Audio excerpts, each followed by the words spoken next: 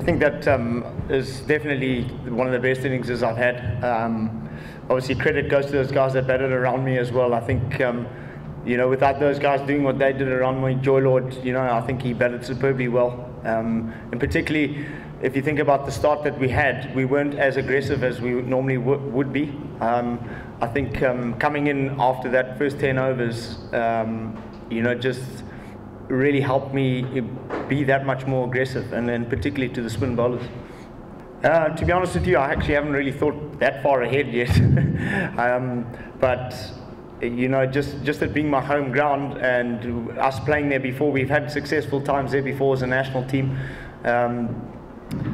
You know, I think just this 2 days break for us will be really good. I think the momentum that the team has had from these last 4 games going into those games, I think is huge for us as a team. And you know, we're not really looking at the opposition, we're looking at one common goal.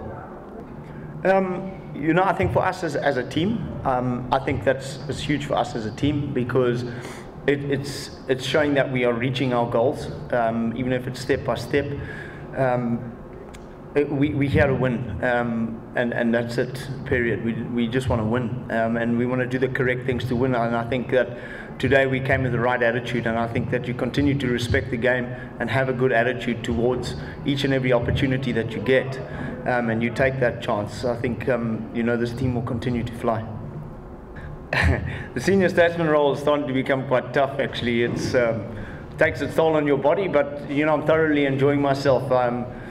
Going back to when I first started, back to today, it's literally gone past in a blink of an eye, and it was difficult times when we first came in, and up to today, I mean, it's the most enjoyable cricket I've ever played in my life, and it's one of the most enjoyable change rooms I've ever been in.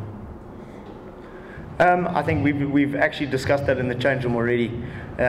Before the game against West Indies, we discussed that how far we had gotten that last tournament, and it just takes that one game to take it away from you.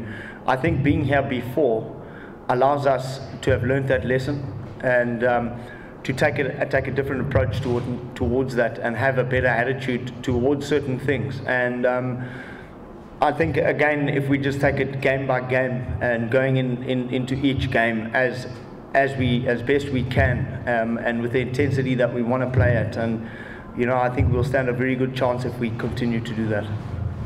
I think purely attitude. I think enjoying ourselves as a unit, understanding the pattern of play that we want to play.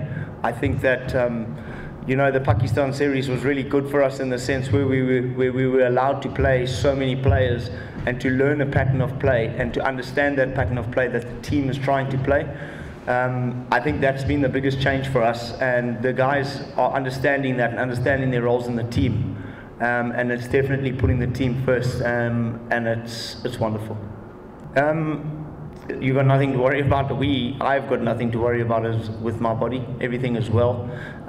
Just a little bit of cramping, that's all.